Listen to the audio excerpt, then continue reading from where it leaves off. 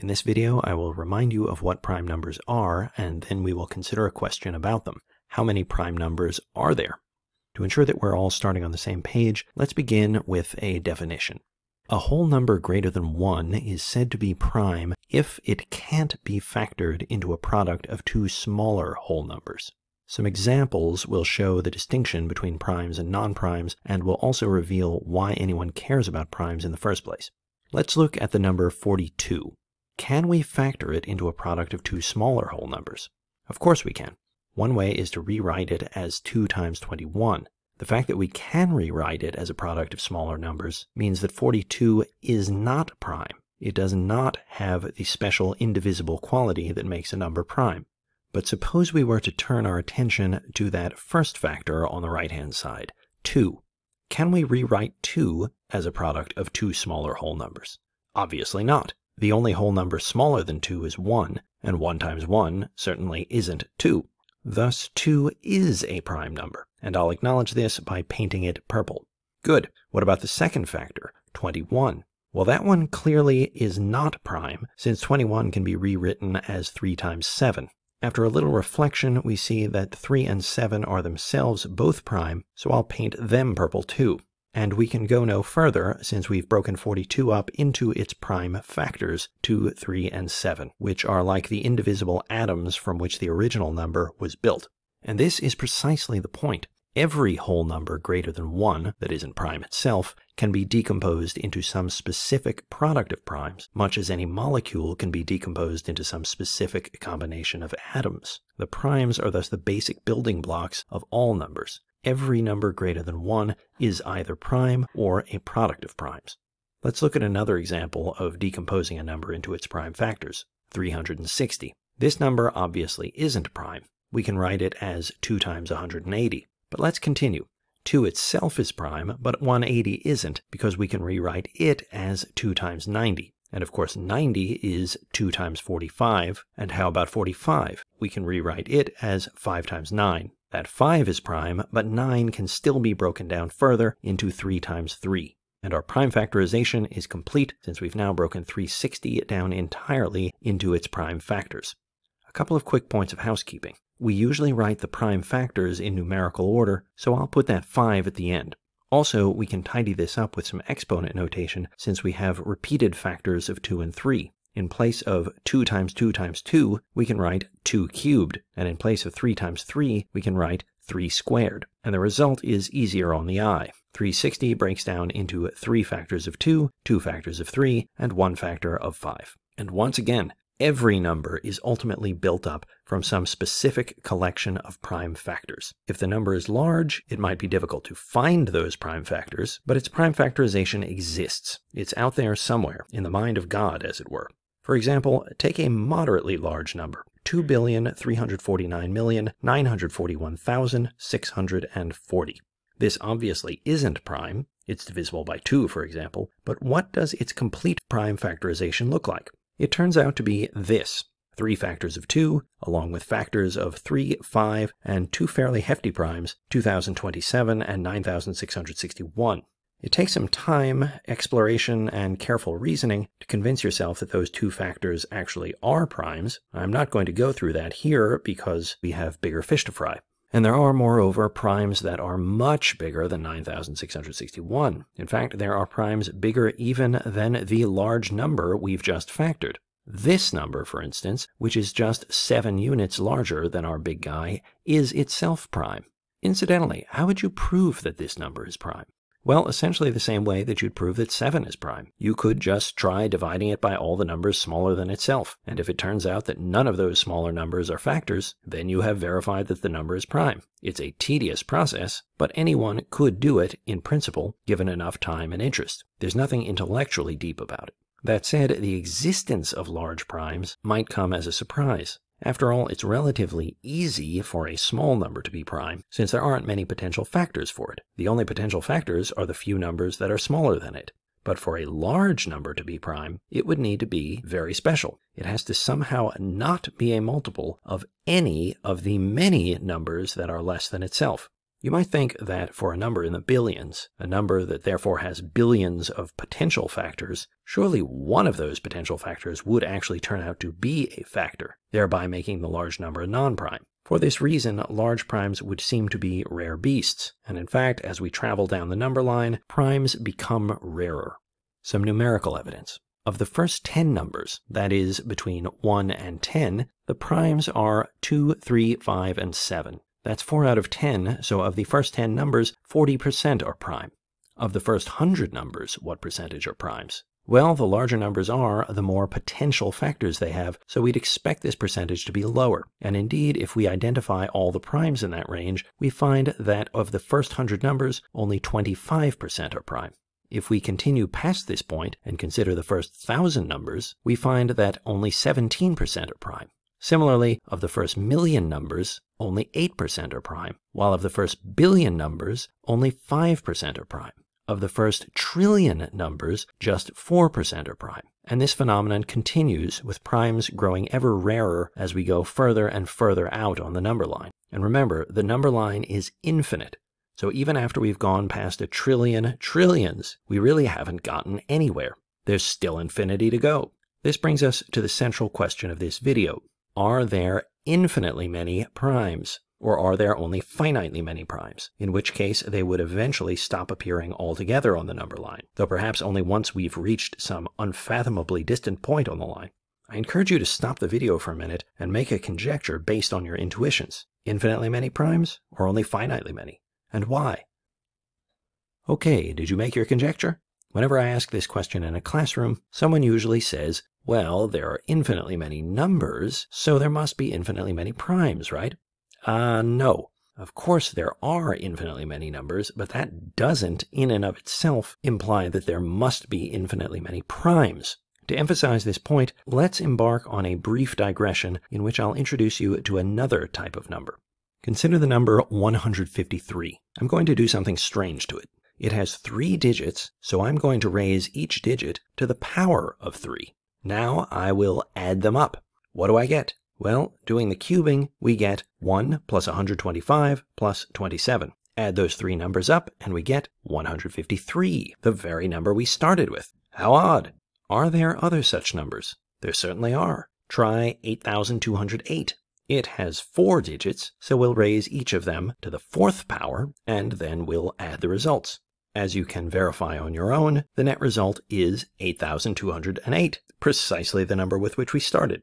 Numbers that have this peculiar property are called narcissistic numbers. Unlike primes, narcissistic numbers have no structural importance in mathematics. They are just numerical curiosities. Still, curiosities are fun to play with, and we can have some fun hunting for narcissistic numbers, just as we might hunt for primes. Here, for your viewing pleasure, are the first 66 narcissistic numbers. Observe how large they are. Those largest specimens on the screen are already greater than a trillion trillions. So we might be tempted to guess that while the narcissistic numbers are very rare, certainly rarer than primes, there are probably infinitely many of them. After all, there are infinitely many numbers, so there must be infinitely many narcissistic numbers, right?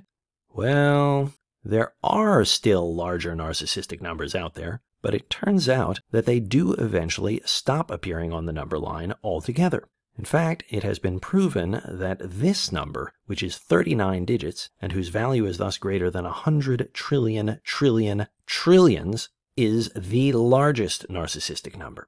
Thus, there are only finitely many narcissistic numbers, despite the fact that there are infinitely many numbers. But, begins a reasonable question, how can you know that for sure?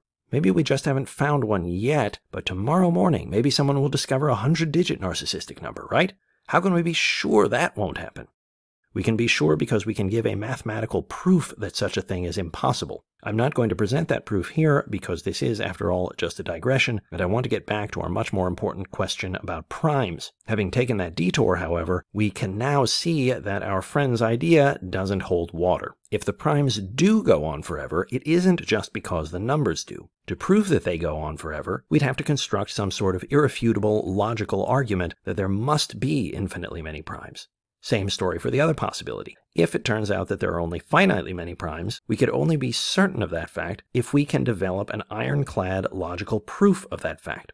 Either way, answering our question will require real intellectual creativity. This isn't at all like showing that some specific gigantic number is prime, since that just requires patience and computing power. In fact, a computer is no help at all when we're up against infinity.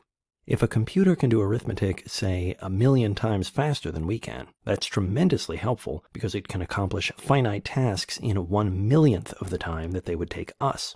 This is great for large but finite tasks, like checking to see if some specific huge number is a prime. Something that would take us a year to do by hand would require only 1,000,000th of a year, which is about 30 seconds to do with a computer. This millionfold increase in speed gets us to the end of our huge but finite task much faster. But if our task is not merely huge, but actually infinite, then speeding up our work rate doesn't get us any closer to the end, for there is no end. If a person and a computer are racing to infinity, the computer will leave the person in the dust, but at the same time, the computer will never get any closer to completing the race than the person will. After all, at all times, they both have infinity left to go. Given these considerations, it might seem like there's no way to know for certain whether the primes go on forever. Perhaps we just have to call it an eternal mystery and acknowledge that while God may know the answer, it's simply beyond the capabilities of wretched finite creatures like ourselves to know. Yes, it might seem that way, but in fact, I claim that we can settle this question definitively by constructing a simple, remarkable, irrefutable mathematical argument. Can we really conquer the infinite in this way? Well, I will present the argument, and you will see for yourself and decide for yourself. As a preliminary matter, I want to make a simple but crucial observation about the number line. If we take any whole number greater than 1, I'll illustrate this by taking the number 2, and we then consider all its multiples. So in the case of my illustration, that would be all the multiples of 2, i.e. all the even numbers. Then it's obvious that these multiples can never be neighbors on the number line. For example, in our illustration, 16 and 18 are pretty close to one another, but they're still separated by 17, which isn't a multiple of 2. So 16 and 18 are not neighbors on the number line. Of course, there's nothing surprising about this, and obviously this property doesn't depend on our specific choice to look at multiples of 2 for our illustration. After all, if we had looked at multiples of 3 instead, we would have seen the same phenomenon, only more so. The gaps between successive multiples of 3 are larger. And of course, the gaps would be larger still if we were to look at multiples of 4, or 5, 6, 7, or whatever. I mention this obvious fact about gaps between multiples because we can draw a non-obvious conclusion from it.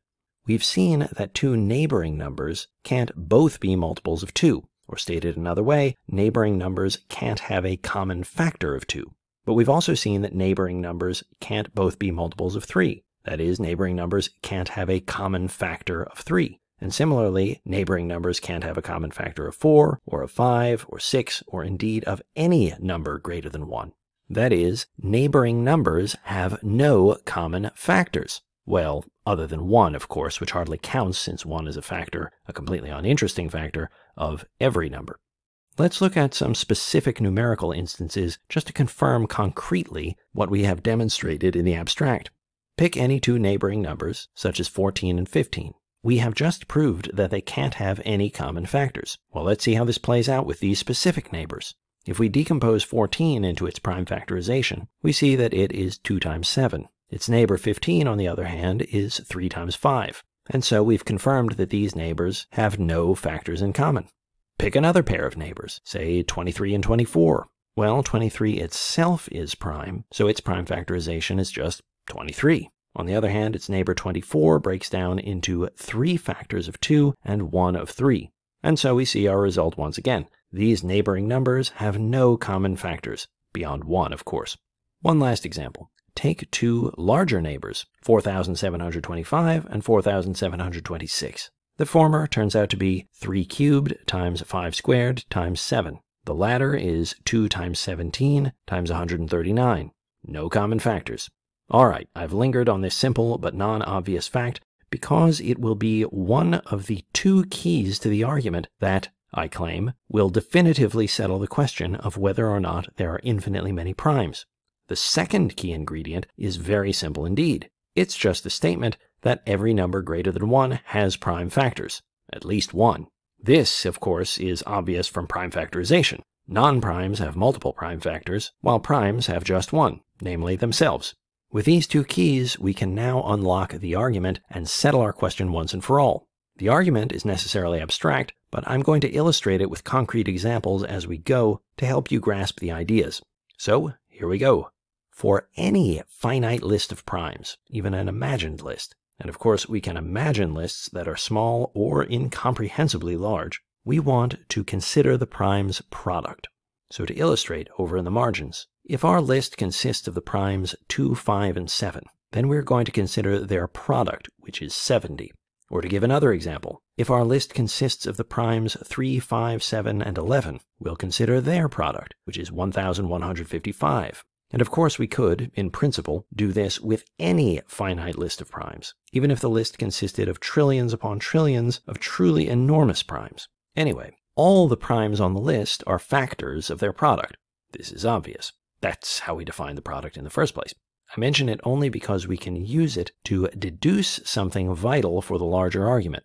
All the primes on the list are factors of their product, hence no prime on the list is a factor of the product's neighbor. This follows directly from our first key fact. Neighboring numbers have no common factors. To see this abstract statement manifested in our illustration at left, where the product was 70, we'll look at one of the product's neighbors, say 71, though 69 would have worked just as well. And of course, precisely as we deduced in our abstract argument, we can verify here that no prime on the list, neither 2, nor 5, nor 7, is a factor of 71, since they are all factors of 70. And the same thing can be seen in our illustration at right, where the product was 1155. The primes on that example list, 3, 5, 7, and 11, are all factors of 1155, but for that very reason, none of them can be factors of the product's neighbor, 1156. And of course, there's nothing special about either of our illustrative examples. This would work for any finite list of primes, thanks to that first key to our argument. So returning to the abstract argument, given any finite list of primes, all the primes on the list are factors of their product, so none of the primes on the list are factors of their product's neighbor. But we know that this neighbor must have prime factors, at least one. This follows from our second key fact. What can we say about the prime factors of the product's neighbor? Its prime factors can't be on our list of primes, because if they were, then they would be common factors of neighbors, which is impossible. So our list is incomplete. That is, whatever else we might say about our abstract finite list of primes, it definitely isn't a complete list of primes, since we've deduced that there must be primes, at least one, that aren't on it. Let's watch this play out in our two concrete examples. On the left example, we know that the product's neighbor, 71, has a prime factorization, as every number greater than 1 does. In fact, 71 itself is prime, so the only new prime factor here, which wasn't on our original list, is 71 itself. Now, of course, no one in their right mind would ever have thought that our tiny list, 2, 5, and 7, constituted a complete list of all the primes. Nor would anyone think that the tiny list on the right was complete either. But just to watch the logical argument flow through this example as well, let's go ahead and note that for that list, the product's neighbor, 1156, has the following prime factorization, 2 factors of 2 and 2 factors of 17. Thus, it has 2 new prime factors, 2 and 17, new in the sense that neither of them was on this example's original list. Thus, we can deduce that the second finite list wasn't the complete list of primes either. Well, of course it wasn't, I hear you cry. But remember, the examples in the margins here are just here to illustrate. They aren't part of the logical argument. The argument is perfectly general and refers abstractly to any finite list of primes. So we haven't just shown that our two specific examples of lists are incomplete. We've shown that any finite list of primes, no matter how large, is necessarily incomplete. Or to put the same idea in slightly different words, we've just proved that no finite list can hold all the primes, which means that the set of all primes must be infinite. And thus we know, beyond a shadow of a doubt, there are infinitely many primes.